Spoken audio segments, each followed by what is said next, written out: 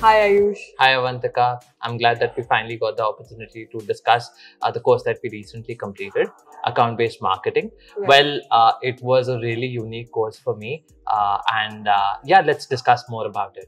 I agree, it was a good marketing course. And so account-based marketing essentially focuses on how companies move away from a spray and pray approach, which is the traditional sales funnel. And now they're able to flip the funnel and focus on a more pipeline approach, which gives them a greater lead generation and also personalizes the content that they can give to their companies or other clients that they have. So Ayush, would you like to tell us some of the key insights that you had from this course? So to have certain key insights, we did do a couple of cases. One particular case that I remember distinctly was about a small packaging company which followed a traditional marketing approach and had its revenue skewed towards a few set of customers, which was not quite healthy for the company.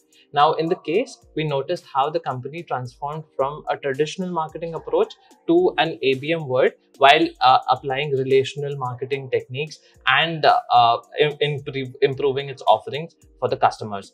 Now, in addition to that, we did talk about the tech stack, some tech stacks being HubSpot, Marketo, Adobe Marketo, and Salesforce. Now, these tech stacks have different offerings such as CRM tools, social media analytics, and lead sourcing, along with many other offerings. Yeah, and I think these tech stacks will also help us in a lot of applications in the future as well. Yes. Yeah. Now, in that regard, I would like to know, how did we apply those learnings in the course? Can you elaborate a bit more about that? Yeah, so I think that was two aspects. One was a project that we were given and one was the simulation that we had.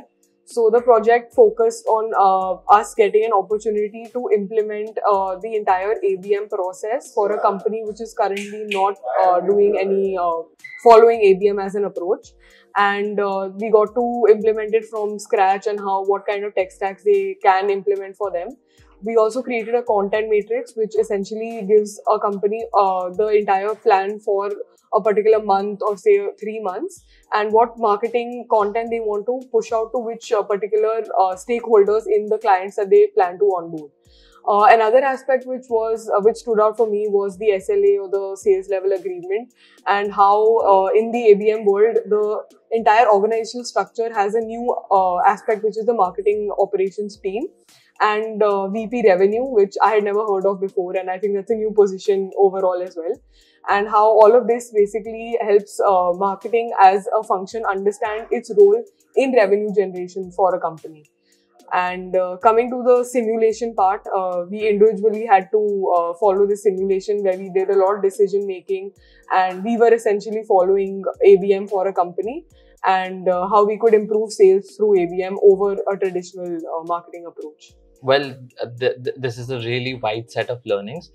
To summarize a few, we started with the basic learning of ABM, how ABM converts the traditional marketing funnel approach towards a pipeline approach where we try to reduce the leakages from the pipeline. Correct. Then we went on to do a few cases to understand how companies have applied ABM into their ecosystem. Okay. Then we shifted on to the project application that we had, in which we applied the tech stack for different companies of our choice, and that did give us hands-on learning about ABM. And finally, we did learn about the different roles that ABM world has, and it did excite us a lot about the future opportunities that we have. It's a good opportunity to understand ABM and how we can it's a new and coming thing in the world, and it's definitely something that a company, wherever we go and work, can implement as well. Exactly. Yeah. Okay. Thank you.